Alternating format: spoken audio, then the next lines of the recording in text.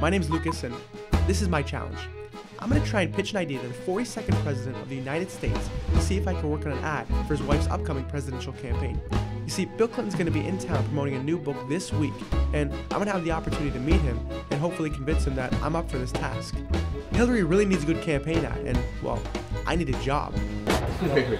We're going to try and make a sales pitch to the former President of the United States. Yeah. And with the YouTube generation literally changing the face of politics this season, I really think that I've got a shot. Lucas, this is your moment. If you don't take advantage of this and do this right here, right now, you're gonna waste your life. No cameras past this point. Shut it off. Shut it off. Hello? Mom? Hey. Looks like I got a job ahead of me.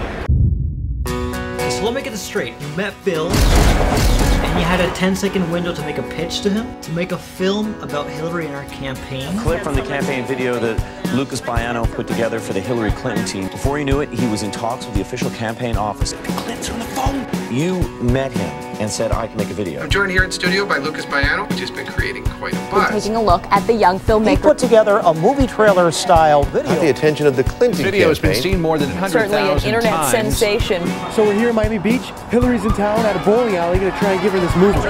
American history has met the 2008 presidential campaign. I need one final shot for the film. See if you can get Hillary to sign the thing. You can't bring this They'll have a president who's ready to bowl on day one. In West Virginia. Lucas, hold up the bowling pin. It'll be good for your movie. No one's gonna notice.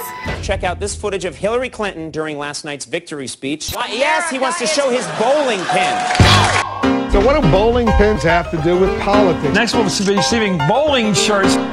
Film student who apparently met Hillary for the first time in a bowling alley. This whole experience with the campaign's just been amazing. You could also sell the bowling pin and probably get a few bucks on eBay. People are gonna see my bowling pin. Breaking news tonight. Hillary Rodham Clinton has decided to end her historic presidential campaign. We weren't able to shatter that I just got an email. glass ceiling this time. You're never gonna guess who just sent this one. 18 million cracks in it.